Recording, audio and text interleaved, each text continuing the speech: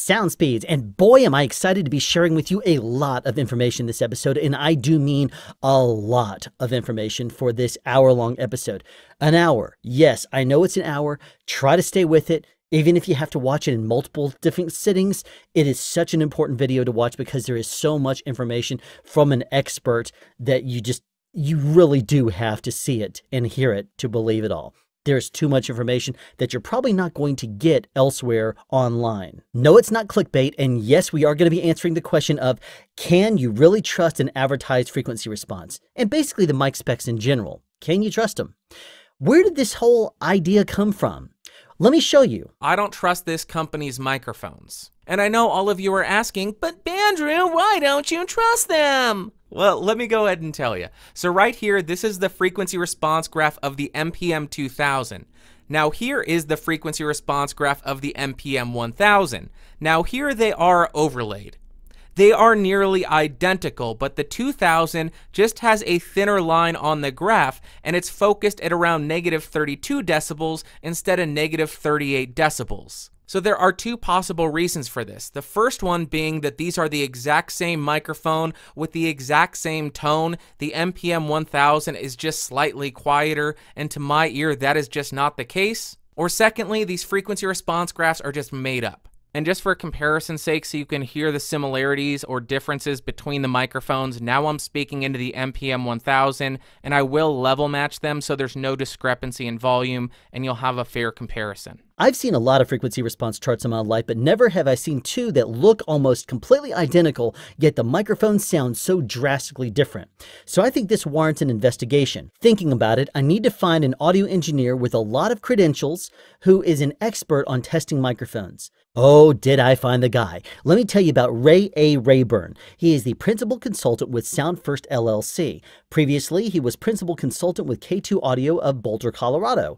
He is a fellow of the Audio Engineering Society and a member of the Acoustical Society of America. He is chairman of the AES Standards Subcommittee on Interconnections and the Working Group on Audio Connectors. He is a member and former chairman of the AES Technical Committee on Signal Processing. He was a member of the American National Standards Institute, ANSI, Accredited Standards Committee, ASC, S4 on Audio Engineering. He is a member of the AES Standards Working Group on Microphone Measurement and Characteristics.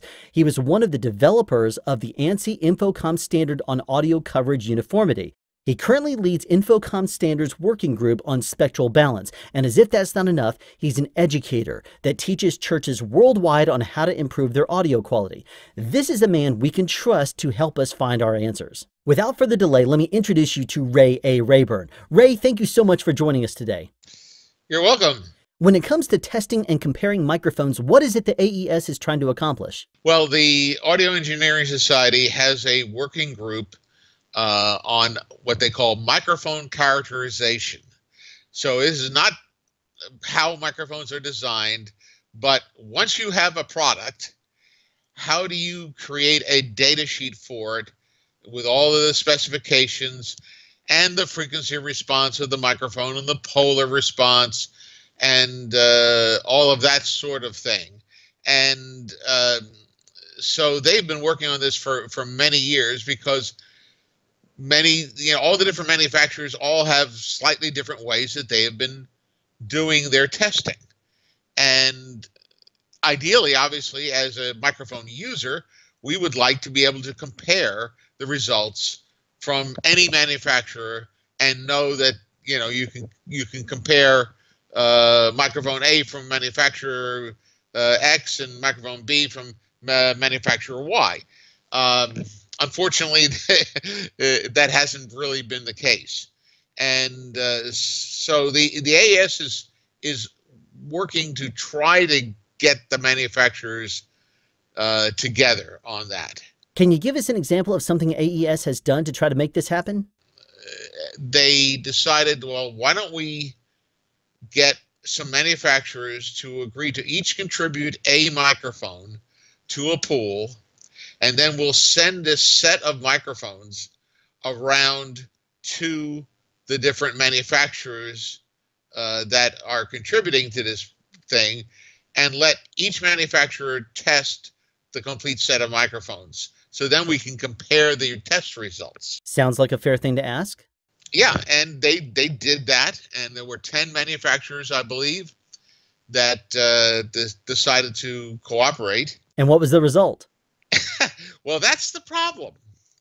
Apparently, there were enough manufacturers that were embarrassed at how different their results were from other manufacturers that the companies decided they would not release the test results to anybody but the other 10 companies in the group of 10.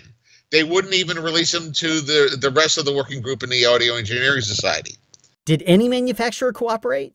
Now, I think one or two of the manufacturers released their results to the entire group, but the rest of them said no. And that just tells me that there's still a long way to go. Everyone must have been embarrassed when they compared the results with the group. One of the embarrassing things I know from at least one of the manufacturers involved was that the one or two companies that did release the results to the entire group, this one manufacturer, they both had results that looked fairly similar, and one manufacturer's microphone that they had contributed to this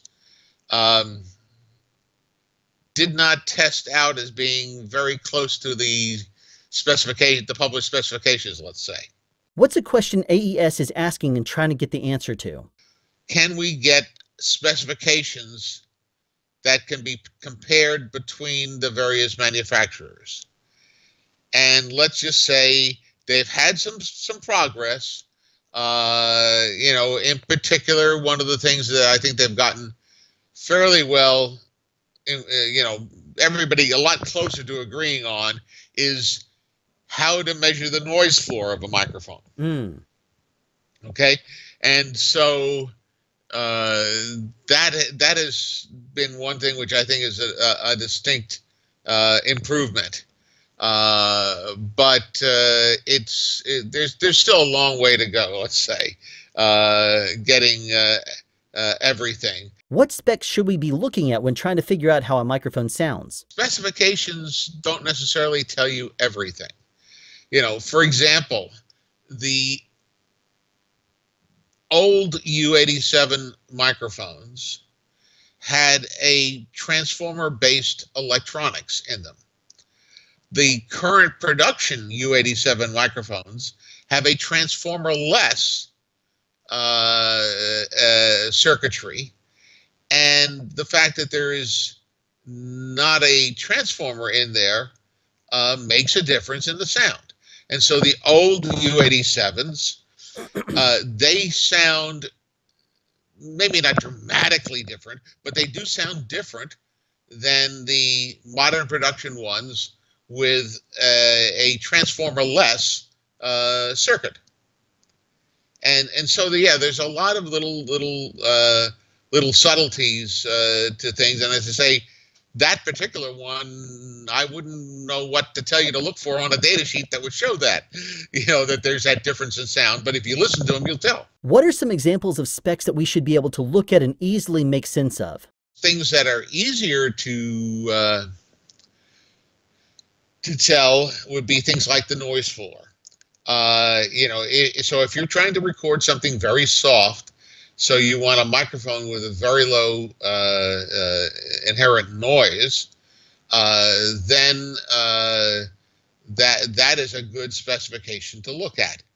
On the other hand, if you're trying to record very loud sounds, the maximum SPL that the microphone can take is a very important thing to look at, and the specification sheet will definitely give you good guidance there. So Ray, when you're testing a microphone, what do you need to do it properly?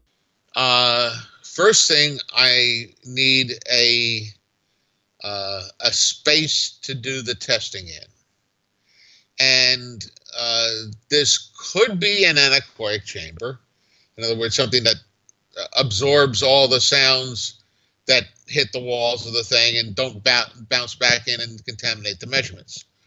Or I could be using a test method or software package that allows me to ignore the reflections from the surfaces of the test chamber. This is a technique in various iterations of how it's exactly done software-wise, but that many manufacturers use some variation on this basic idea, so they don't have to physically have an anechoic chamber. They just need a big room. So then the next thing you need is a reference microphone. You take it and you send it to the to NIST, the National Institutes of Science and Technology, and they will calibrate your microphone for you. And so to get that calibrated out to 20 kilohertz, plus or minus 0.3 of a dB, costs you roughly 10 grand. Ah. Yeah. So not having 10 grand to throw at that, I got a chance to get a hold of an entire production run of capsules out of ACO that they had measured with a methodology very similar to what NIST uses. And I was looking for two capsules that would be as close as possible to exactly the same frequency response and as close as possible to dead flat. And so I found those two capsules out of the batch of 100 and bought them from them. Wow, so a big room for testing and a flat, accurate reference microphone. Is there anything else you need? The next thing is you need a coaxial loudspeaker. And the reason you need to be a coaxial is if you have a loudspeaker with a woofer and a tweeter, they're at different points in space. And so whatever distance away you are measuring from, obviously really tiny differences in the position of the microphone are going to make a difference in the time of arrival of the woofer and the tweeter signals and mess up your measurements. Gotcha. So you really want to have a coaxial loudspeaker and then measure that way your exact positioning of the microphone you're testing becomes much less critical. Are coaxial speakers usually flat? The loudspeaker is not going to be flat. That's just a given. And so what you do is you measure the location at a given point in space. You put your reference microphone there. You measure the response of the loudspeaker. And then you take the reference microphone out of that point, put the microphone you're going to test in exact same point in space, and take another measurement. And now that measurement has both the loudspeaker's response and the microphone's response superimposed. But since we know what the response of the loudspeaker by itself is, because we have captured that with the reference microphone, we can now subtract the one from the other. Gotcha. And get just the response of the microphone we're testing. The advertised frequency response is the production goal when manufacturing a microphone. But how much deviation from that is acceptable? Like plus or minus how many dB? The tolerances are not, the plus and the minus tolerance are not the same. And so you might have a plus 1.5 and a minus 5. If it widens out to plus or minus 3 dB, that's a difference of 6 dB from one microphone to another, even if they're the same make and model, right? Well, I think that a lot of manufacturers will take a measurement of the microphone and then take, your basic artist tools, your curves and drafting curves and things like this, and sort of manually make an approximation of that curve that is nice and smooth instead of jaggedy. And there is a certain amount of jaggediness that you're going to get in measurements just by the nature of, things are less than perfectly precise. How much frequency response smoothing is acceptable? How accurate are you trying to get? For example, I found that if I'm going to get the best accuracy and need the least amount of smoothing, I need to have sound going through that loudspeaker at all times. So in between my test, I need to be running some pink noise through that loudspeaker at the same level as my test signal would be, just to keep the loudspeaker, we say, limbered up. And if I don't do that, if I take a response and then just not put no signal through the loudspeaker, and then a minute or two later take another response, they might not be the same. And then if I start taking them as fast as I can, a response, and then as soon as that's done, take another one. As soon as that's done, take another one, and so on. Then I see a drift in the overall shape of the response curves that I'm getting as the loudspeaker warms up, should we say? Yeah. And so there's little subtleties like that. Plus, as there's no perfectly, even with doing everything we have, there's going to be some little jaggities in there that are probably not in the actual response of the microphone, but are just aberrations of our test setup being less than perfect, and a loudspeaker being less than perfectly repeatable from sweep to sweep, even doing everything we can to get things as good as we can. But if you want the most accurate test results, what is a best practice routine you will follow? What I will often do is apply a 1/3 octave smoothing to things, and that makes it a lot less critical. And if I was trying to do response curves without smoothing, and many of the ones on my website were done without any smoothing, and if you look at especially the high end response, there's fine little jaggedinesses to the curve, and those jaggities are, you could argue whether they're really there or not, or if it's just aberrations of how the testing was done. I read that you commonly create a plot that's plus or minus 15 dB, which is a range of 30 dB. Most companies post a response between about -3 dB and as high as maybe +6 or +8. So isn't plus or minus 15 kind of overkill? Well, okay, let's put it this way. They are scaled such that the on-axis response at the very peak of the response, which is at around 12 kilohertz, is just about touching the top of that +15 range. Now, when you get down to the 1 to 2 kilohertz, it's at +10. And then if you go above about 16 kilohertz, it's starting to drop off below +10. And by the time you get to 20 kilohertz, it's just a little below 0. Gotcha. Okay, so that's the on-axis response, the most sensitive direction.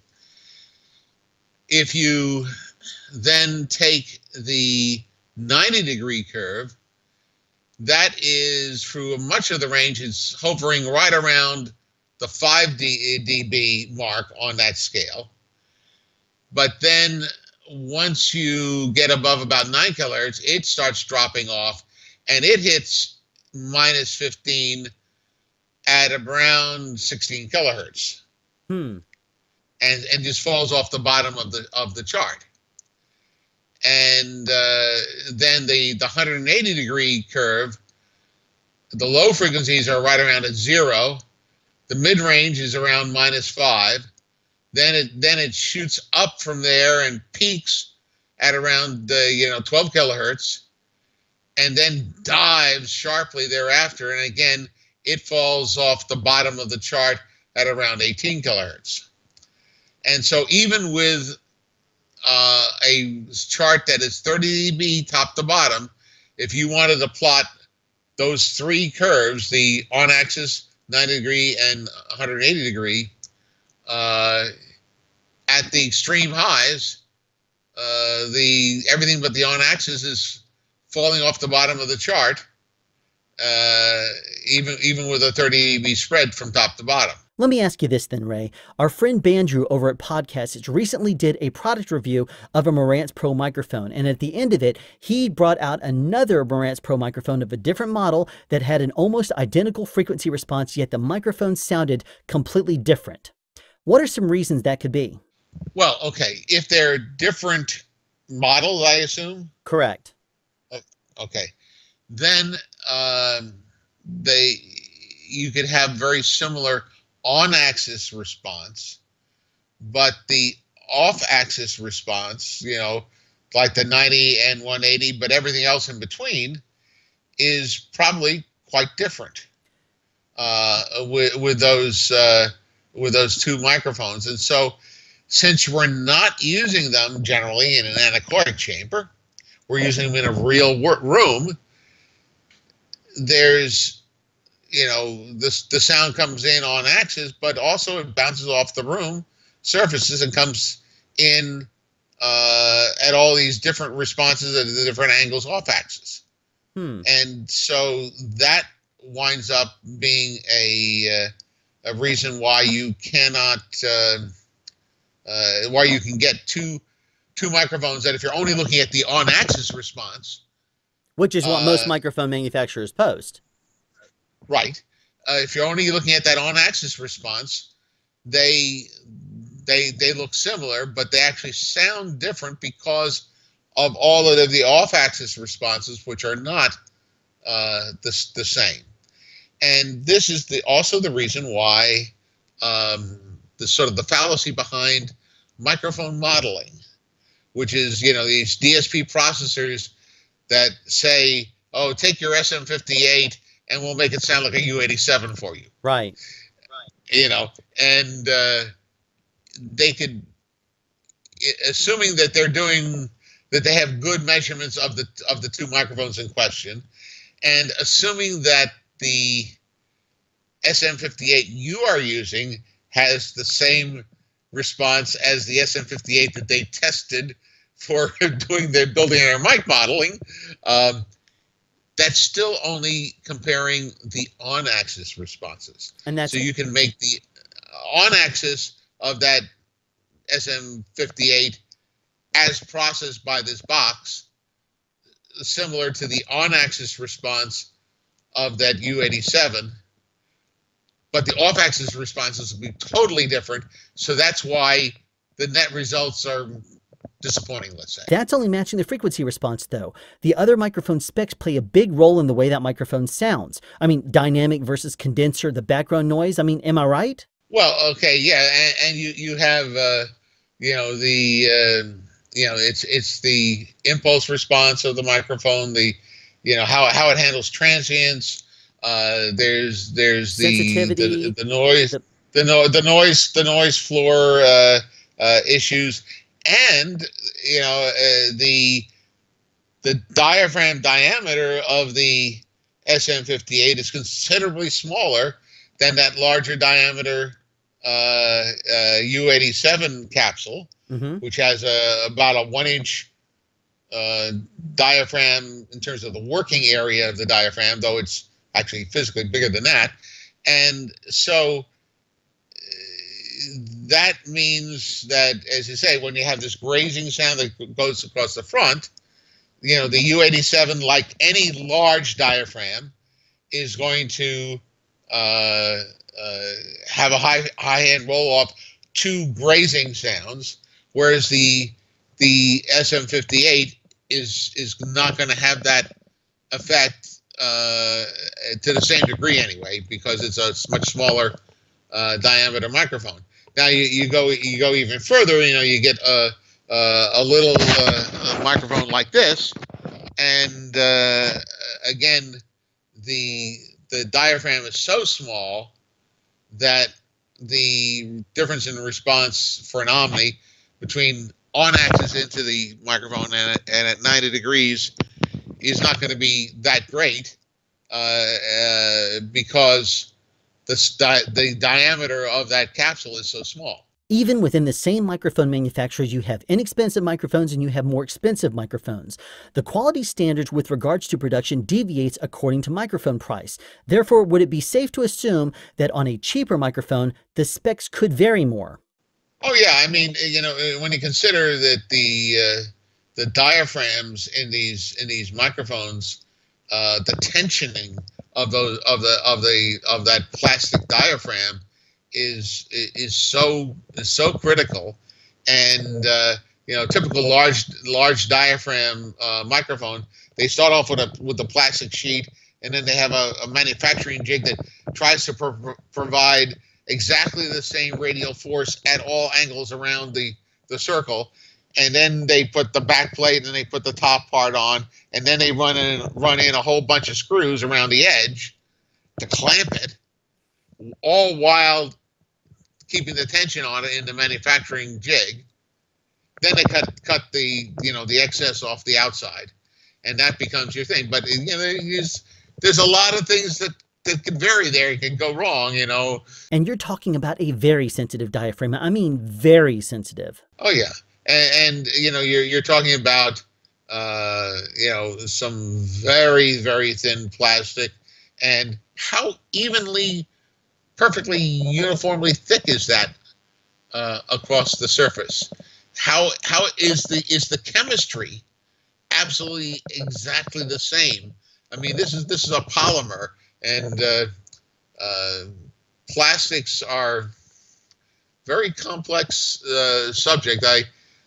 While I was in college, I worked for a company that made plastic analysis equipment, and it was just amazing how subtle differences in the production of the plastic could make differences in the results, and then also temperature wise. Now, high end, your better large diaphragm microphones, if you look at the capsule, there's usually screws all around the edge of the diaphragm, clamping it. That's a mechanically clamped. Some precision measurement capsules, they actually laser weld the diaphragm in place all around the diameter.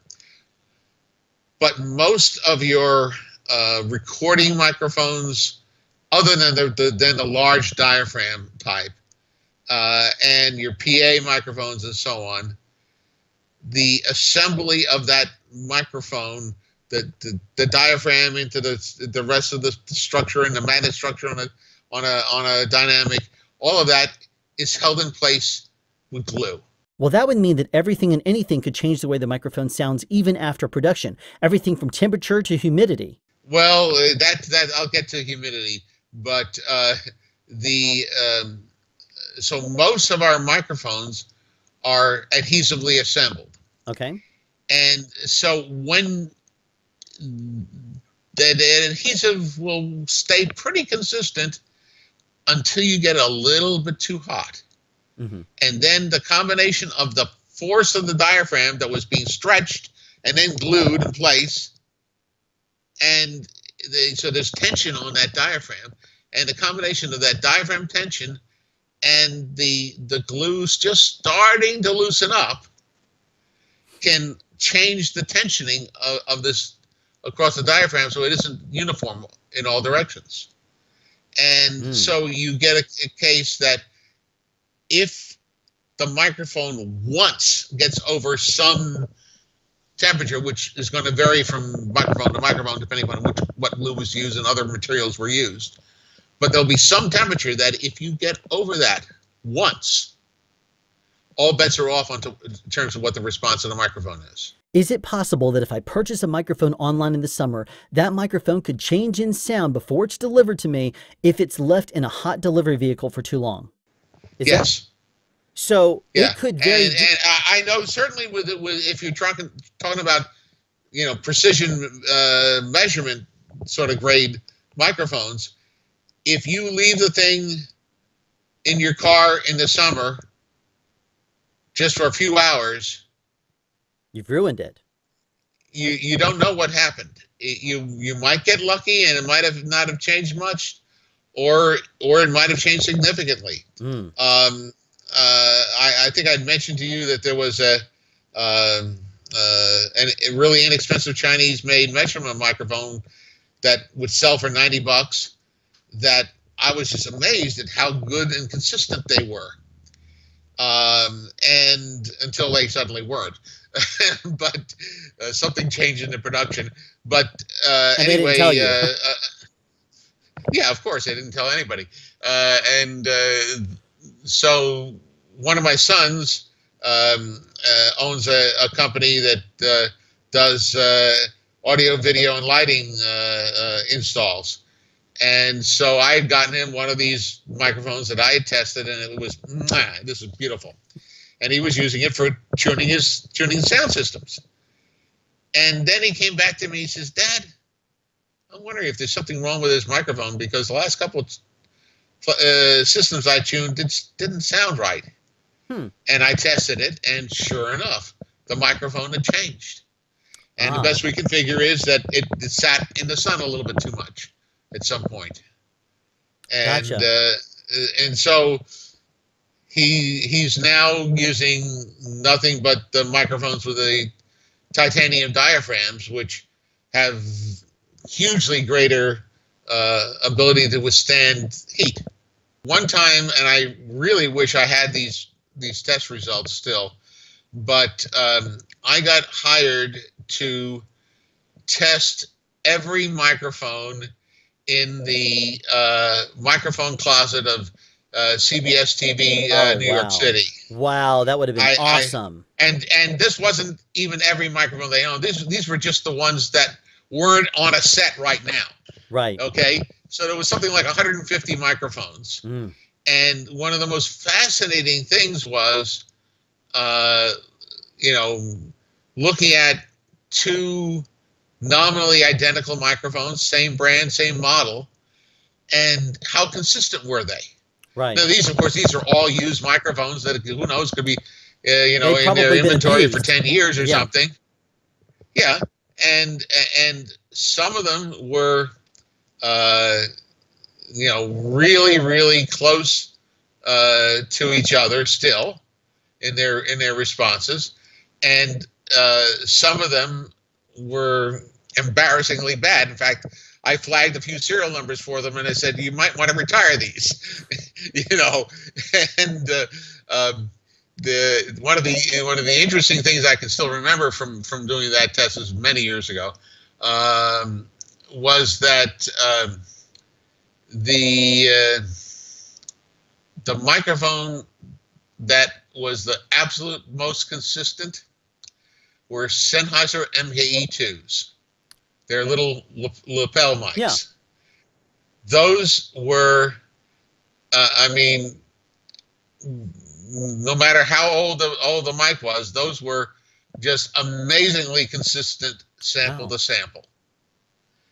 And so, it was like whatever Sennheiser was doing in the design of that microphone, they did it right. And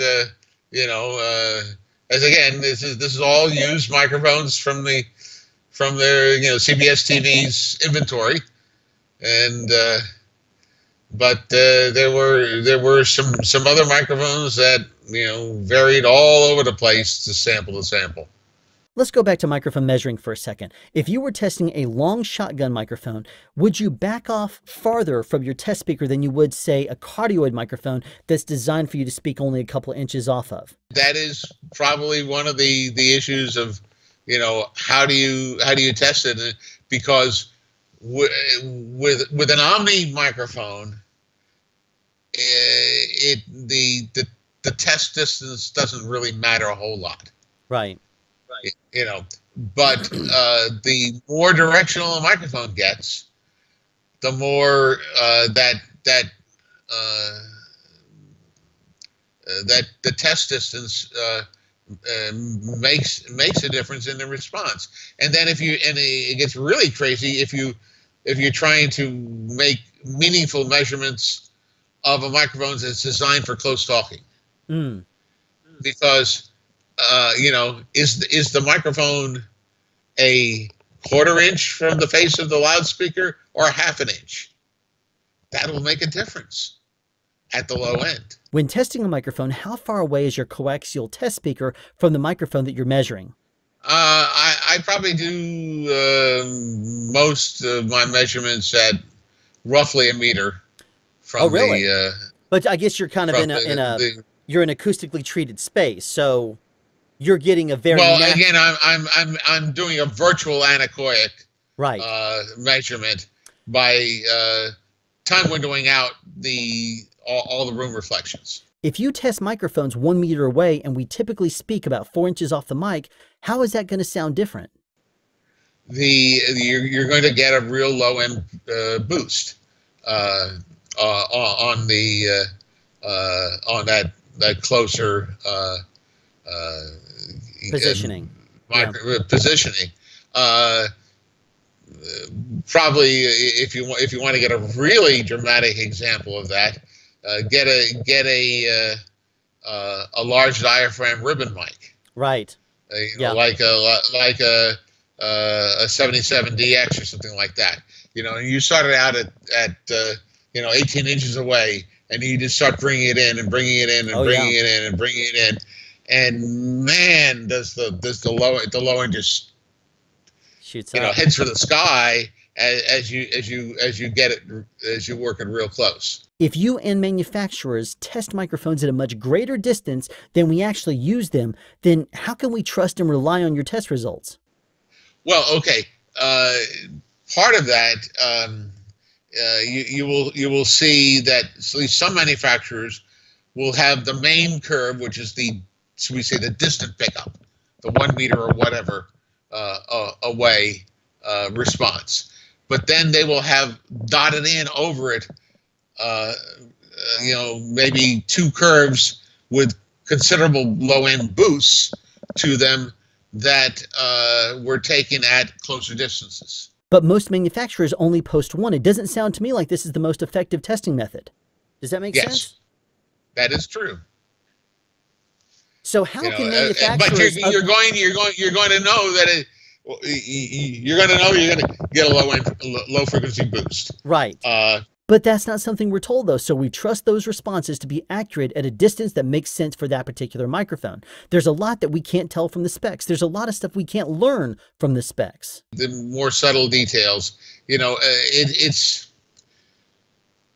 do the tests we do on just about anything, but microphones in particular, in this case, because they're what are easy to do and have been shown to, correlate just to a reasonable degree with what we're hearing.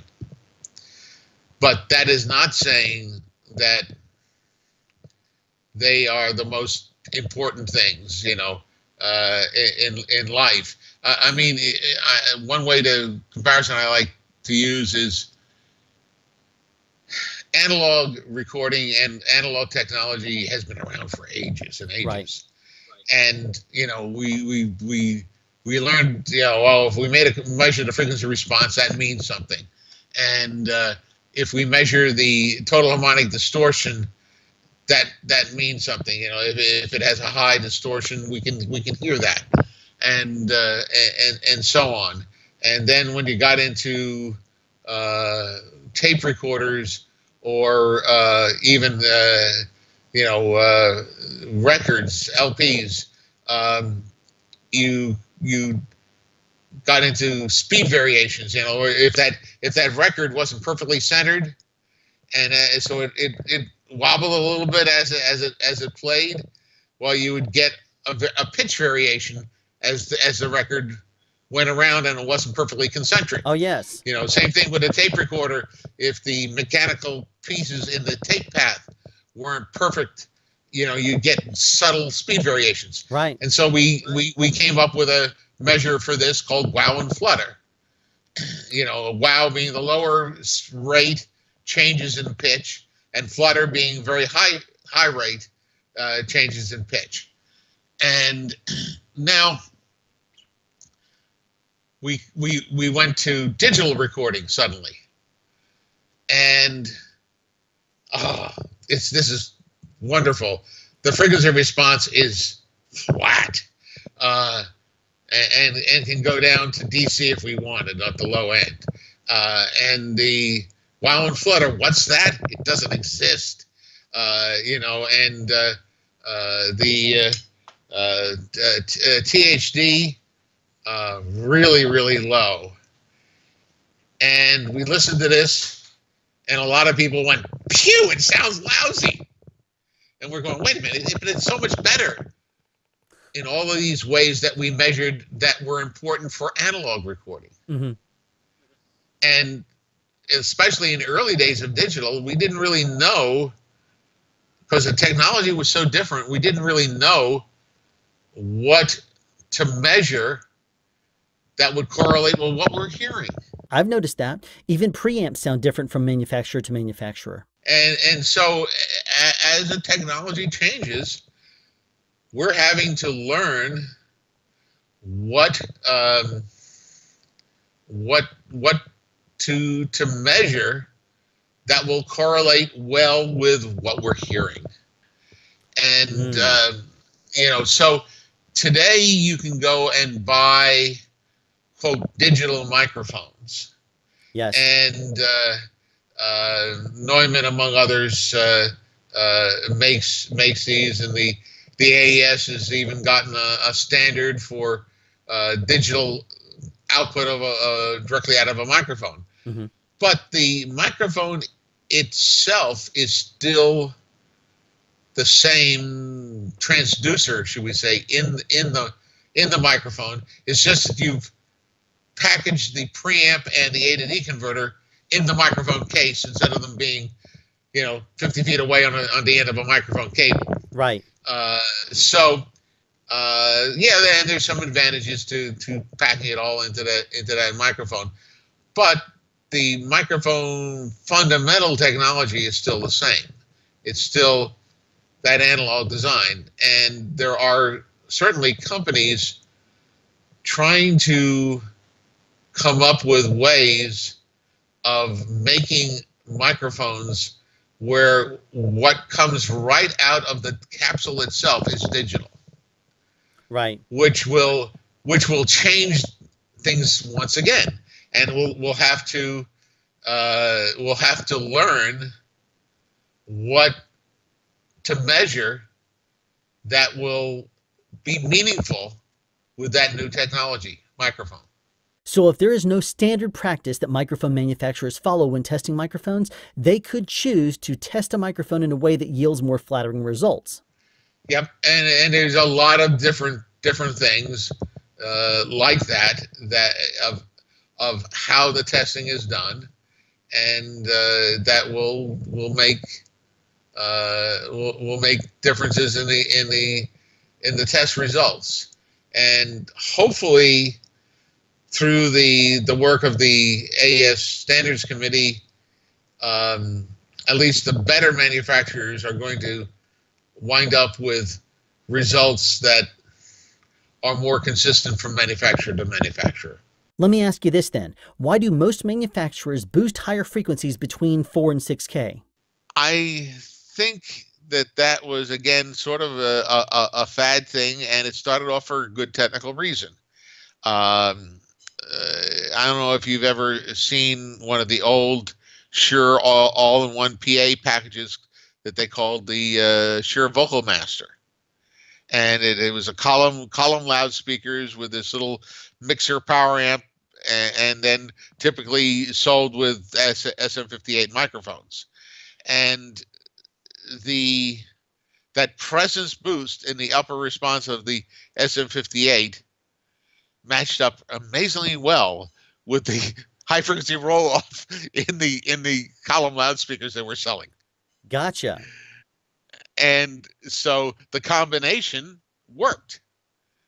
And so, of course, today we have much better loudspeakers that have much smoother and more extended high frequency response, but there's still this well, this is what a microphone should sound like. Me personally, I'm not a fan of high boost like that.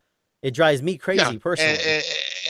And if you you know, Shure later came out with the Beta 58. Yes.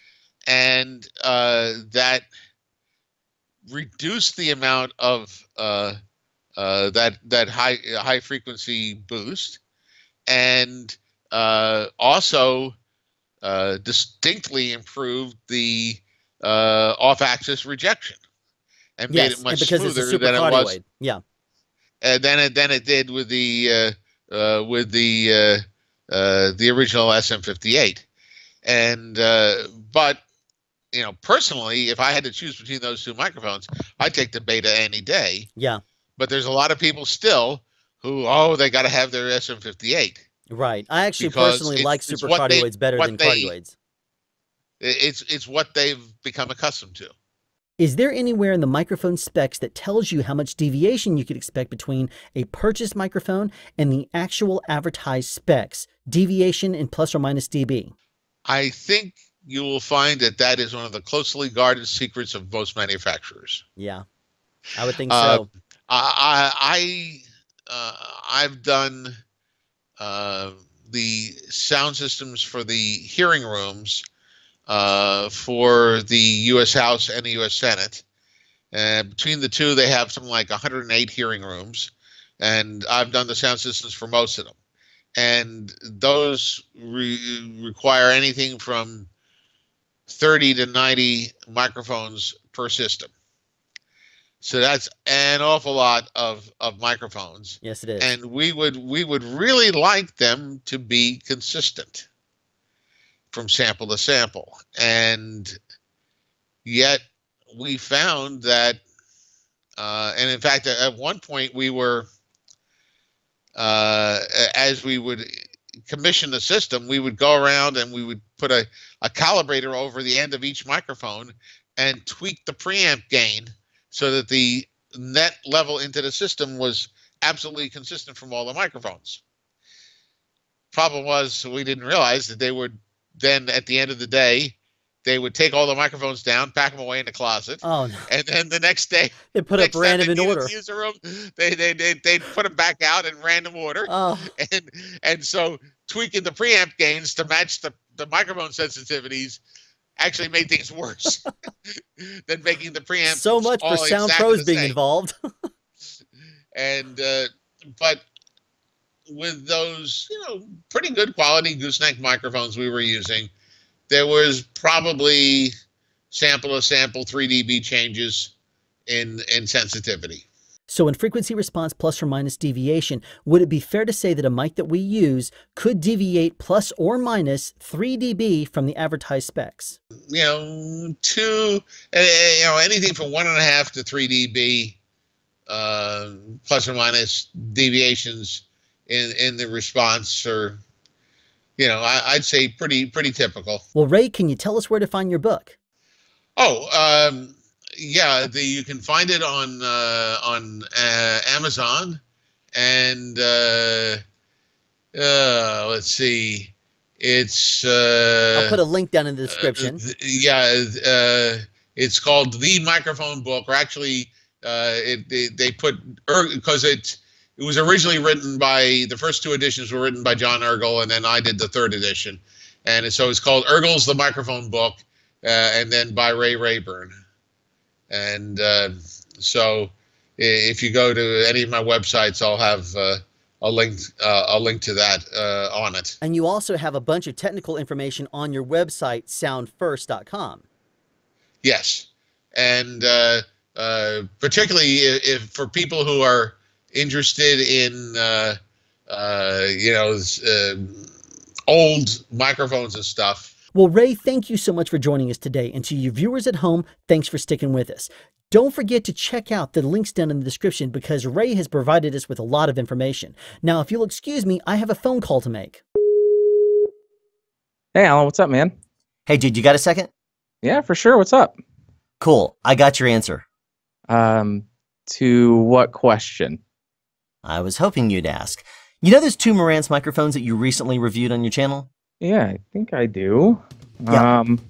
Well, I was talking to a guy named Ray. And have a question you'd like answered or want to add something? Be sure to write it in the comment section down below. You can also make a suggestion for future topics of discussion. Again, comment section down below, or you can email me at soundspeeds@yahoo.com. Be sure to subscribe and turn on notifications so you won't miss out on future sound advice.